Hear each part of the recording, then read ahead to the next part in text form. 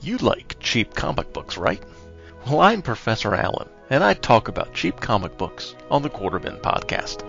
In every episode, I'll dissect a single comic from my collection, as long as I paid no more than 25 cents for the issue. Forget about $4 new comics that you can read in 4 minutes, or crossover events that can cost $100 to collect. Join me in the Quarter Bin, where even bad comics are a bargain, and good ones are a steal. The Quarter Bin Podcast is part of the Relatively Geeky Podcast Network. Visit us at relativelygeekypodcast.blogspot.com or search Relatively Geeky or Quarter Bin Podcast in iTunes. I guarantee it'll be worth every penny.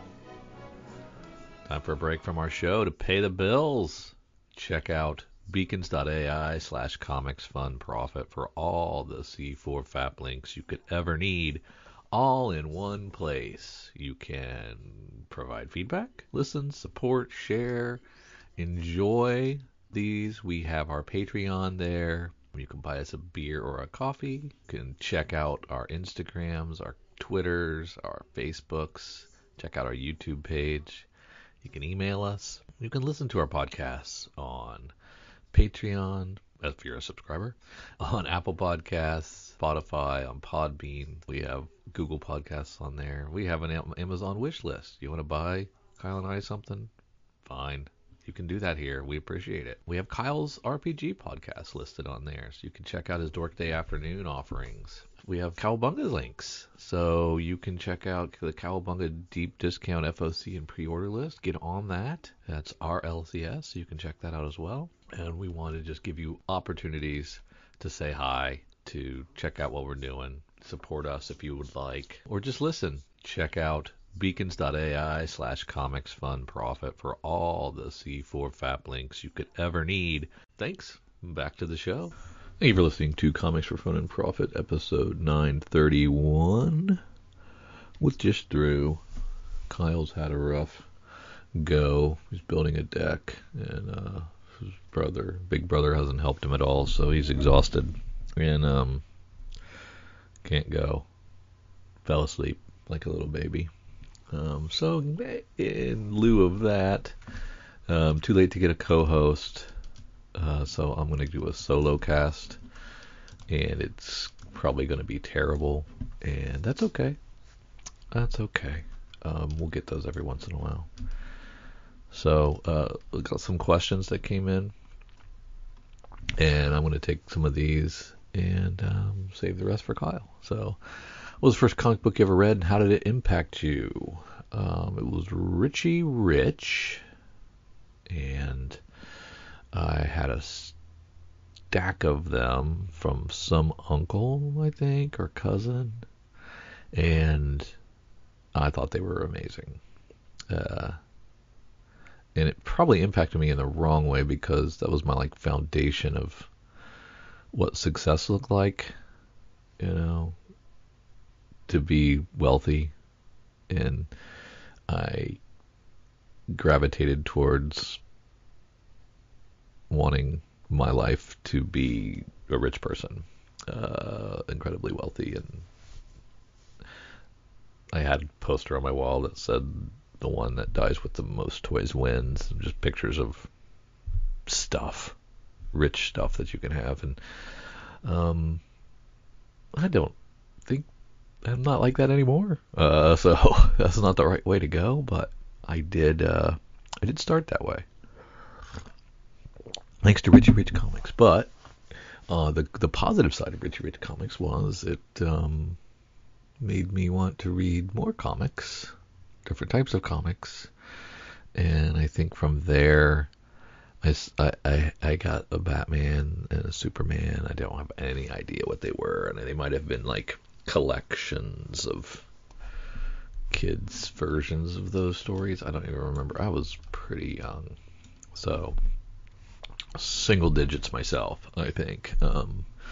But it was foundational. I mean, I do remember that those comics, and loving Richie Rich, wanting to be Richie Rich, and for good or bad. Which comic book series would you recommend to someone new to the medium? I think it depends, I guess.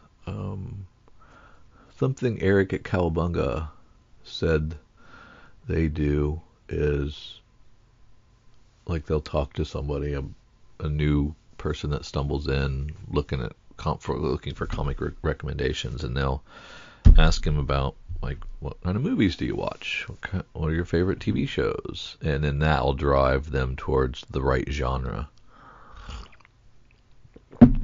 I mean, if they like sci-fi at all, I'm handing them a Saga, right? If they like, slice of life, maybe you give them a Southern Bastards, although that's kind of a noir-y. Man, you could give them any of the Brubaker Phillips if they like mysteries at all. I mean, just grab one, hand that over. If it's a fashion girl, a young girl who's into fashion or something like that, maybe give her a Snot Girl.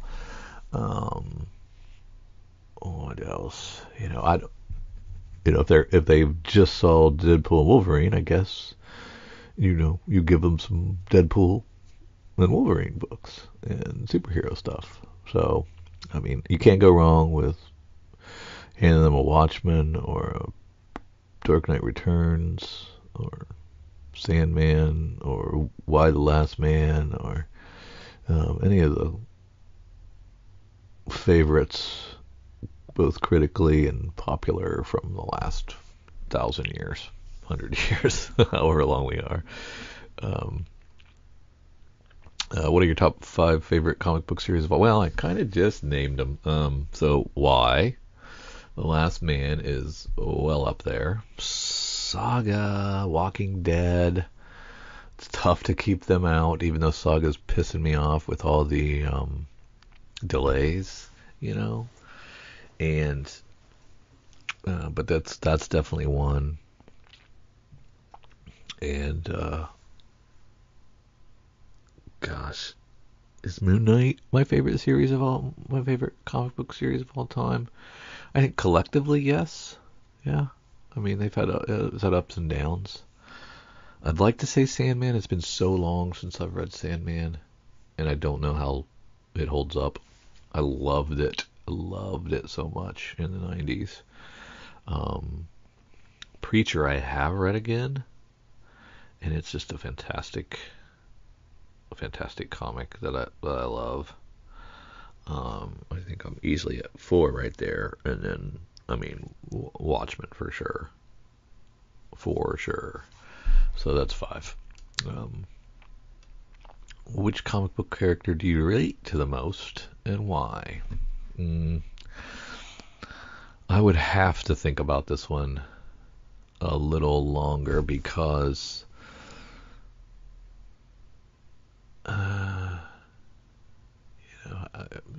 who have I read and I was like, oh, this is me. I guess I guess there's like pieces and parts that might be me. But I can't relate. I guess I can relate to Peter Parker, being poor, trying to make ends meet. I can relate to that. I can relate to, wanting to do good, and so that's a piece that's relatable. There's lots of slice of life comics I've read over the years that are like, I feel very much a kinship to some of the characters in there, and I can't think of any off the top of my head. These are off the cuff questions and answers. I'm sorry. What are the most underrated comic book series that deserve more attention? Well, any slice of life. I'd like this. I would have said BKV a while ago, but he's got his due since then. I don't think Brubaker Phillips gets enough attention. I mean, these things are just fantastic. Great books, great crime noir, and should all be adapted soon, I hope. I think Southern Bastards is a criminally underrated comic, and if it had finished, may have stuck the landing and really cemented itself as a top one. I mean, there's tons of Image series from the 2010 to 2020 range. Go back a couple years, 2008, pre-pandemic, that is just solid stuff. You know, think about all those Image first wave comics, and the Lows, and Low was great, and all the Remender stuff. I mean, and you know, those things may have been read by 30,000 people, 40,000 people, at least in sales. I mean, I don't know what their subsequent graphic novel sales were, but, you know, criminally underread. No pun intended. What are your favorite comic book publishers outside of Marvel and DC? That's obviously Image and Boom and AWA. Those are the big three for me. Went Aftershock too. Those four do a lot of great stuff. A lot of stuff that I read. And have a high hit rate with me. When you get into the Dark Horses, IDW, Dynamites, they have some standouts, but they have way more licenses and stuff that I don't gravitate towards. So, what graphic novel should everyone read at least once? I think everybody should read Watchmen at least once. Trying to think of a standalone one graphic novel collection, not like an omnibus of tons of stuff. Like, what's kind of a shortish, 12 issues or less. And yeah, I think Watchmen is the clear standout there. That kind of perfect. I'd put Dark Knight Returns on that list, but these are kind of foundational for me, so I'm biased. Late 80s comics, early 90s comics, all those feel like they're necessary reading, and it might just be because of the era that I read them. What are some of the best comic books for young readers? Any of those early Super Sons are great. They are rooted in superhero comics. They're not they don't cross any lines. They're really, really good, and they have great chemistry from the writers. That's DeMatteis, right? Yeah, and just a really good entry into superhero comics, I think. What are your favorite comic book moments that made a lasting impression on you? I would say like the first issue of Saga was pretty.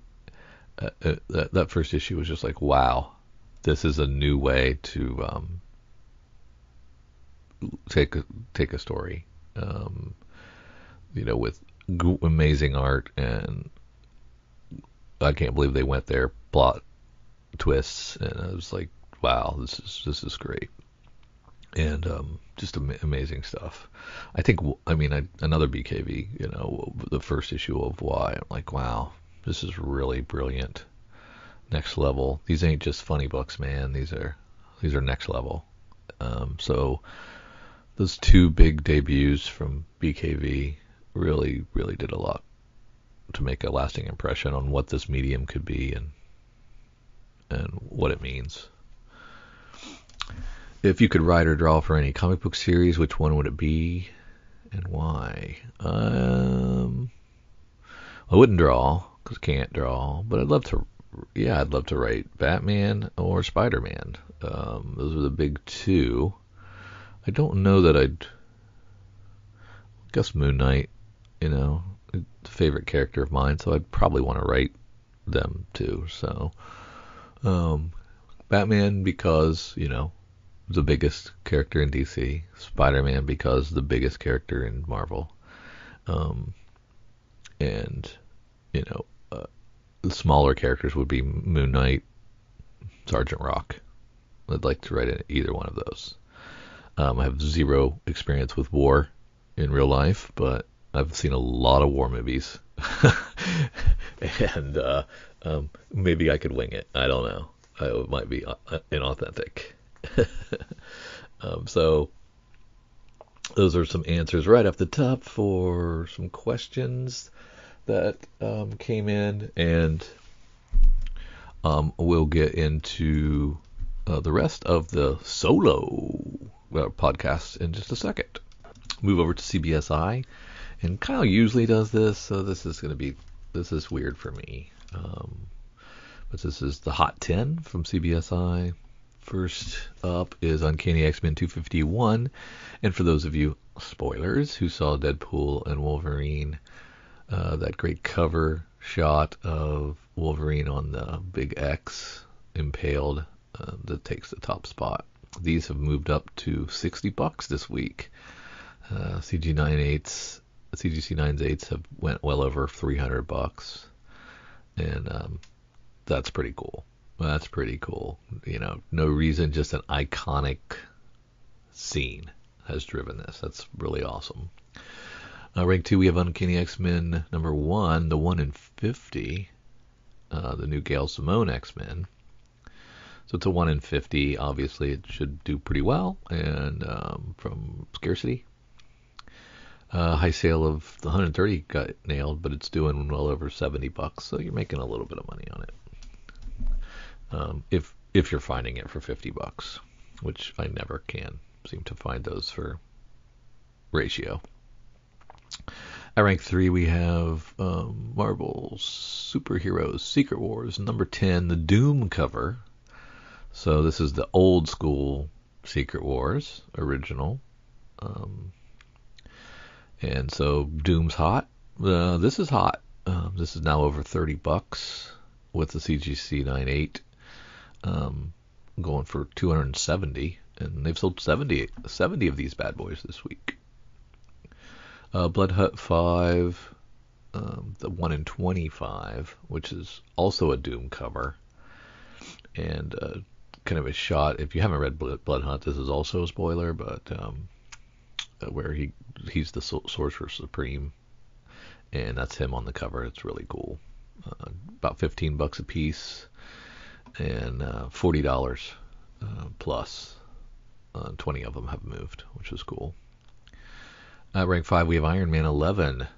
This is a Jeff Loeb, Whilce Portacio, and it's half Iron Man, half Doom on the cover, so it's kind of a mashup. It used to be a $1 in book, now is $20 average. 30 of them have moved, so it'll probably continue to rise. Uncanny X-Men 266. This is first Gambit, and it has spiked again after Channing Tatum's debut in Deadpool and Wolverine. 50 copies of this move, 10 of them being 9/8, averaging $600, and a newsstand 9/8 even went for $1,500, so that's pretty nice.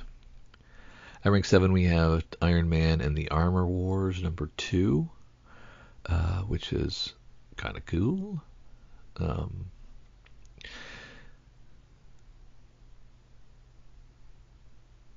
not sure why it's this underrated Scotty Young. Oh, it's a Scotty Young cover. Okay, but it's also a Doom cover. So, Infamous Iron Man number 1. We know that's a Doom as Iron Man deal. So also spiking. This is nothing but Deadpool, Wolverine, and Doom. That's all it is. Jesus. At rank 9, we have Deadpool 131. 40 sales of that. And High on Life rounds out the top 10. Thank Christ it's not Deadpool, Wolverine, or Doom. Alec Robbins, Baltimore Rivas. It's got optioned. It's a video game adaptation. Kyle's here, he could tell me what the hell that is. I've never heard of it. High on Life. It's selling around $13. And we'll see what happens. But hey, at least something else cracked the top 10. Down in the notable sales, we have Teenage Mutant Ninja Turtles 100, the Ultimate Comics Edition. Peach Momoko on the cover. And it's a CGC 98 just sold for $1,500. Very limited book. I guess because it's an Ultimate Comics Edition. So good luck finding that one. And we have a Patsy Walker 26. And this is the kind of showcasing that the Hellcat, the Tedesco Hellcat cover, was an homage to this old-ass Patsy Walker number 26. And the Patsy Walker number 26 from back in the day, 7.0, just sold for $840. And so romance comics are alive and well. Very cool. This is hard without Kyle. I don't love it. I think I might just do a couple picks, sneak peek picks, and call it, because this is really hard to do without a little back and forth. So hats off to friend of the show, Mike Myers, who does his own Mike M's Weekly Reads solo every week. And yeah, talking to yourself for an hour, I can't do it. I just can't do it. And so I'm going to do my picks. So I'm going to fast forward through what our normal segments are and get to my picks. And my first pick is going to be Babs number 1. This is an AHOY Comics book written by Garth Ennis with art by Jacen Burrows. And this is a great team that is currently on that war comic over at Marvel about Nick Fury and Frank Castle. Get Fury, I think it's called. But it's fantastic. So this is about Babs, a barbarian thief with an itchy metal wardrobe and the world's most enchanted sword named Barry. Together they travel a fantastic landscape of wizards, dragons, demons, castles, and a band of very angry, very white knights. Babs wasn't looking for a fight, but she's never found a bad situation she couldn't make 100 times worse. Doesn't matter what it's about. It's Garth Ennis and it's Jacen Burrows. So that means the writing's going to be smart and the art's going to be fantastic. And whatever the concept is, I bet you they weave an interesting tale. So I'm definitely checking this out and recommend Babs number 1 from AHOY Comics. My second pick is Houses of the Holy. Now I'm breaking my own rules. This is more fun than profit, and it's a hardcover, and it's Ed Brubaker and Sean Phillips. Houses of the Unholy, not Houses of the Holy. I'm sorry, Houses of the Unholy. I'm assuming it's an Image graphic novel. Aren't they all? Ed Brubaker, Sean Phillips, an FBI agent from the cult crime beat, and a woman with a past linked to the satanic panic are drawn into a terrifying hunt for an insane killer hiding in the shadows of the underworld. Can you ever escape your past? Or are all your bad decisions just more ghosts to haunt you wherever you go? It's a horror thrill ride. As you may know, I love all things Ed Brubaker and Sean Phillips. I am cautiously optimistic about the Amazon Criminal series that they're adapting. Everything that they do should be in every medium possible because I love it so much. But this is a $25 hardcover, so make sure if you didn't pre-order this, you got to pay full retail. That's a bummer.